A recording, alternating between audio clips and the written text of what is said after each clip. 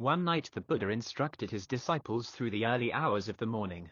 The voice of the Buddha resounded in the clear sky and, hearing the Buddha's voice, the Bodhisattvas of the four directions gathered. At that time the following dialogue developed. Manjushri said, if the mind, which is the basis of actions, is one, why is it that there are so many varied results? Some are born in favorable places. Others are born in unfavorable places. Some are fair, while others are ugly. Regarding suffering and happiness, there are all kinds. Why is it that from one mind there arise so many varied results? In answer to this the Bodhisattva Lokamukha instructed, in regard to all that exists, there is no determined nature. Thus, existing things do not know each other. But we cannot say that there is no connection between or among them. Observe swiftly flowing water, which keeps on flowing endlessly. The flowing water that is already downstream and the flowing water that is still upstream constitute two different rivers. Likewise, the burning flame keeps on burning endlessly, but the flame that burned a while back and the present flame are separate flames. Our five senses and minds work in the same manner. Through each of these senses all kinds of suffering are created, but in reality, each of these sufferings is brought about totally unknown to one another. Thus, the basic nature of things does not of itself cause any suffering, but each action results in suffering. The Bodhisattva Manjushri then posed the question, we know that all beings are combinations of the four great elements and by nature are characterized by non-substantiality. Why then is it that these are the results of suffering, pleasure, good, and evil? Is it not true that in considering the basic nature of dharmas, there should never be good or bad, pure or impure? To this the Bodhisattva Ratnamukha gave the answer, whatever effect arises from one's actions, no other agent causes it to happen. This is similar to the case when a clear mirror reflects one's form as one stands before it. There is no object in the mirror or on the other side of the mirror that causes this to happen. The nature and effect of karmic forces is something like this. For instance, the soil and the seed sown are originally separate, but by the workings of nature they are brought closely together. A person suffering in agony does not suffer because something inflicts the suffering, but rather it is the result of his own action. The Bodhisattva Manjushri then raised this question, we all know that the Buddha was enlightened to one Dharma. So why is it that the Dharma he expounds is unlimited, that his voice resounds throughout the immeasurable worlds, and that his teachings awaken countless beings? To this Bodhisattva Gunamukha answered, he is similar to the basic nature of fire, which is one and yet burns all kinds of things, to the water of the great ocean, which does not change in taste even though hundreds of thousands of rivers flow into it, and to the great earth, which also is one yet is able to grow all kinds of seedlings from itself. The Bodhisattva Manjushri then raised another question. We have been told that once a person receives the Buddha's instructions, all of his anxieties should be eradicated. Why is it then that although a person hears the right Dharma, he is not able at once to eliminate all sufferings and anxieties? The Bodhisattva Dharmamukha responded, what you are describing is a person who listens well but does not practice. One cannot understand and accept the Buddha Dharma by listening alone. Such a person is like someone who is floating on the surface of the water. He becomes unduly afraid of drowning and dies of thirst and dehydration. Fully to accept the Dharma, one must truly follow the way as instructed. Moreover, there are those who starve to death because they refuse to eat, although abundant food is given to them. There is the capable doctor who is well versed in medicine and yet cannot treat himself. There is the poor person who, day in and day out, counts the treasures belonging to another person but does not have even a penny of his own. There is the deaf person who plays beautiful music and brings joy to others but cannot hear a note himself. And again, there is the person who teaches the true Dharma to the many who come to hear him but who, in his inner self, has no true virtue. People who merely listen are exactly like these. The Bodhisattva Manjushri then said, of the many gems in the Buddha Dharma, wisdom is of the highest value. Despite this, the Buddha, in his instructions to others, highly praises the virtues of practicing charity, observing the precepts, forbearance, endeavor, and mental concentration, as well as compassion, blissfully acting, and gladly sharing with others. By adhering to only one of them, Could one not attain liberation from one's attachment to the ego? To this the Bodhisattva Bodhimukha answered, not all the Buddhas throughout the three worlds have attained Buddhahood by adhering to only one Dharma. In fact, the Buddha is fully aware that all beings differ in their capacities.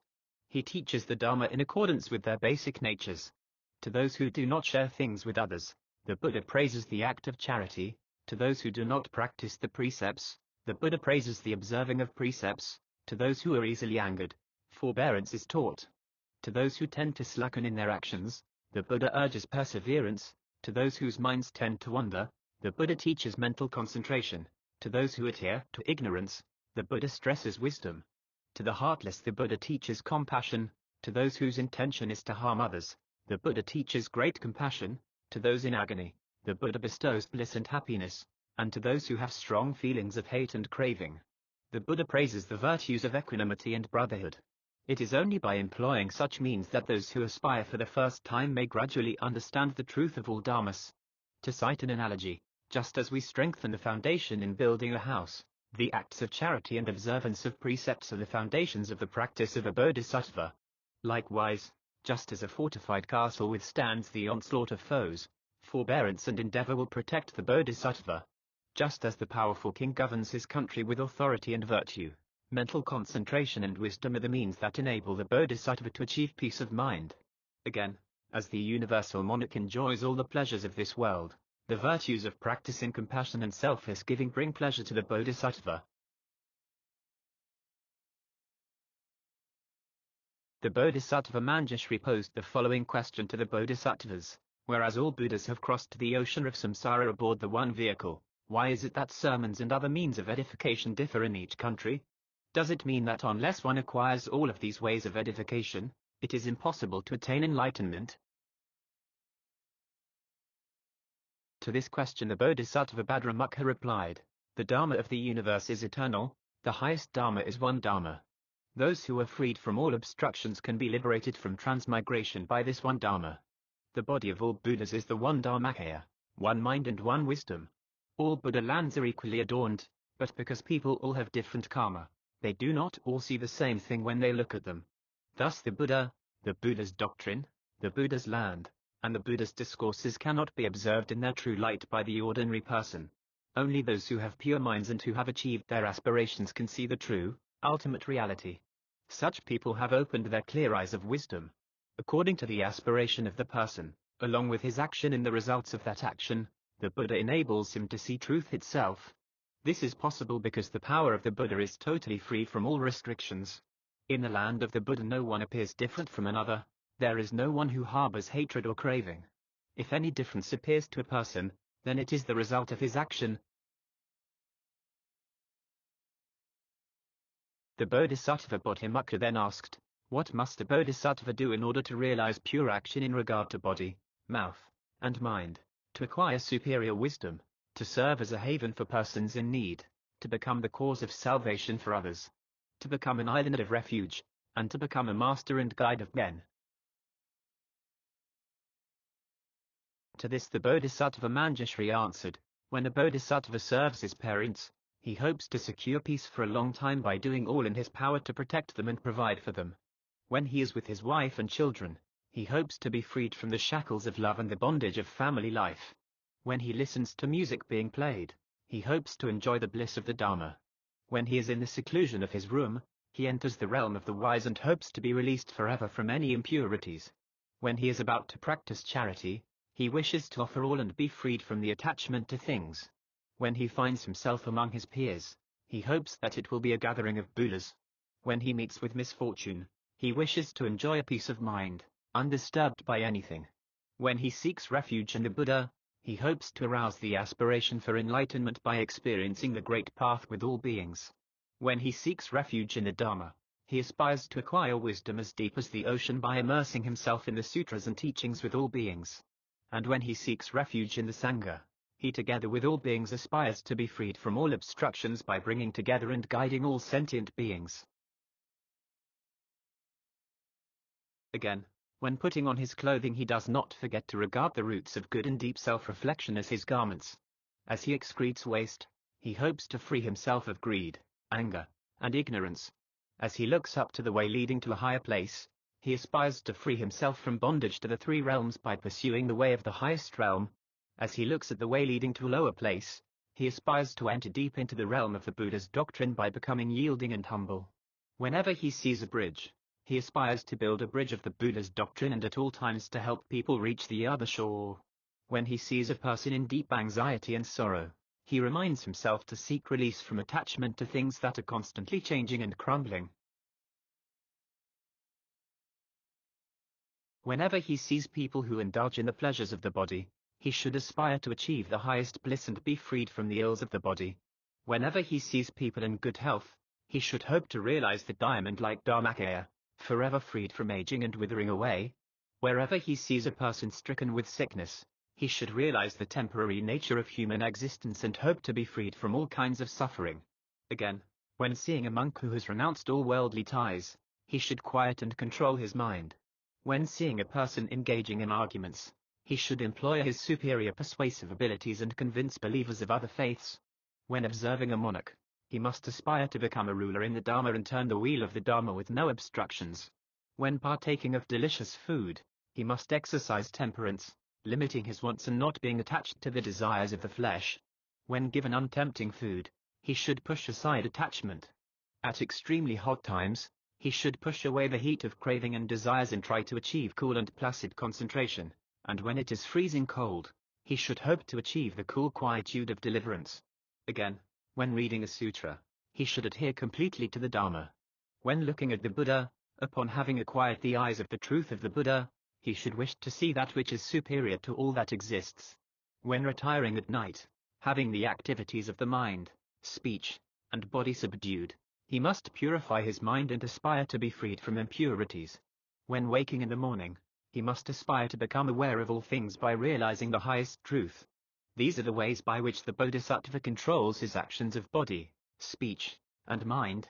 This is the way by which all virtues may be attained.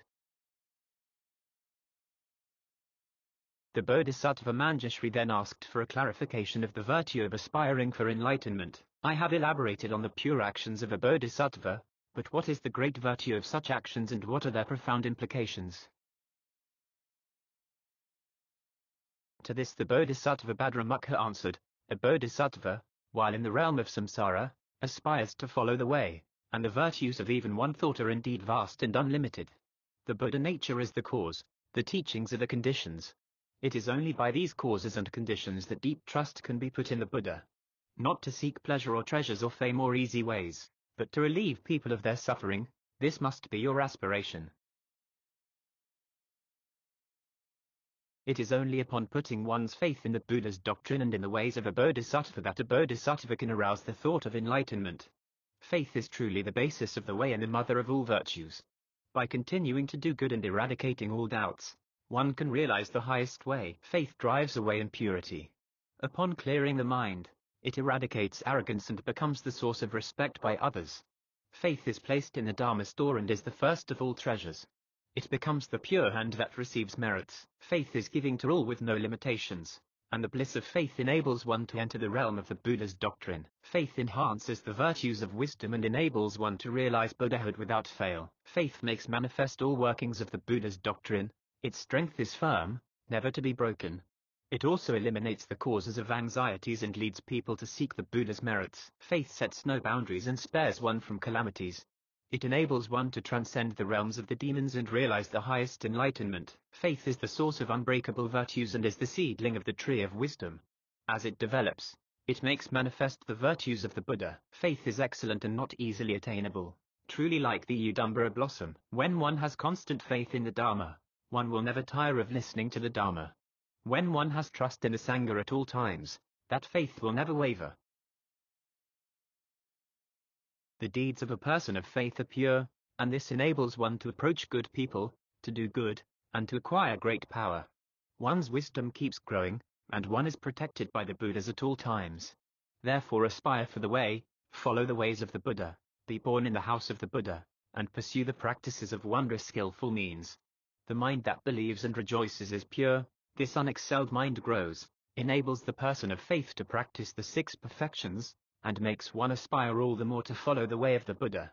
Thus a mind set on the Buddha, never unstable, enables one to see at all times the Buddha of unlimited virtues. Having seen that the Buddha is eternal, having known that the Dharma will never crumble, and having acquired the power of speaking impressively, he now spreads the boundless Dharma, leading people well guided by sympathy. With a mind of great compassion, he enjoys the profound Dharma.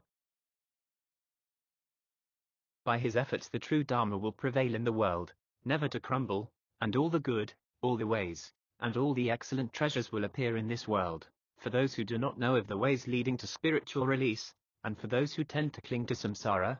A bodhisattva discards country and treasures and seeks the quietude of serenity, renouncing all worldly attachments. Again, even if he chooses to stay in the world and give guidance to all beings, he is not polluted by worldly impurities, just as the lotus blossom remains pure.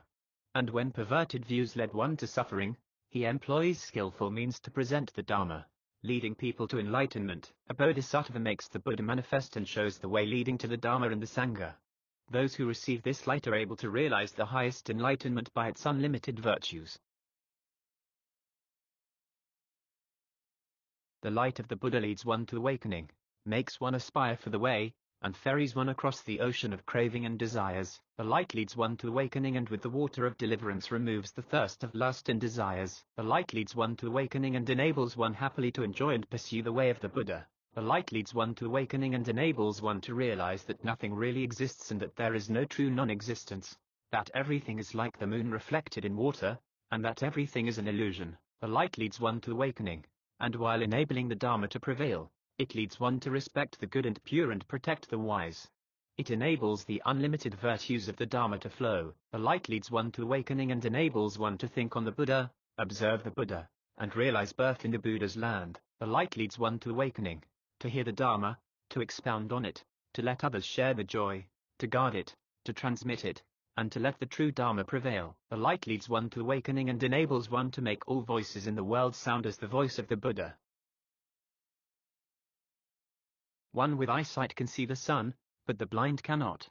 Those who seek the way can see the light, but those of perverted views cannot. The jewel-bedecked castle, the treasure vehicle, sweet foods, and gems are all received naturally by the virtuous but never by the non-virtuous. There are many inconceivable things in life, such as one's karmic forces, the skillful changes of form by dragons, and the powers of the gods, but there is nothing to match the power of the Buddha. A warrior with a sword can be seen reflected on the limpid surface of water without showing any trace of hate or craving.